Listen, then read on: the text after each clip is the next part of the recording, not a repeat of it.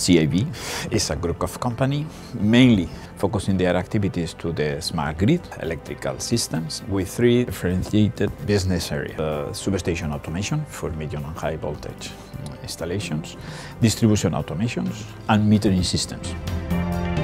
The main advantage comparing with other competitors is that we own, with the aim of leadership, three main know-how areas: protection and control, communications, and metering technology.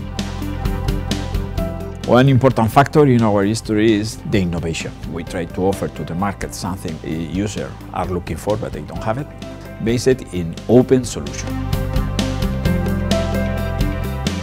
From the beginning, ZIV is working with TECNALIA in different aspects. Their contribution is not just to complement our know-how in some areas, but mainly also to help us to finish or to close the circle for the product.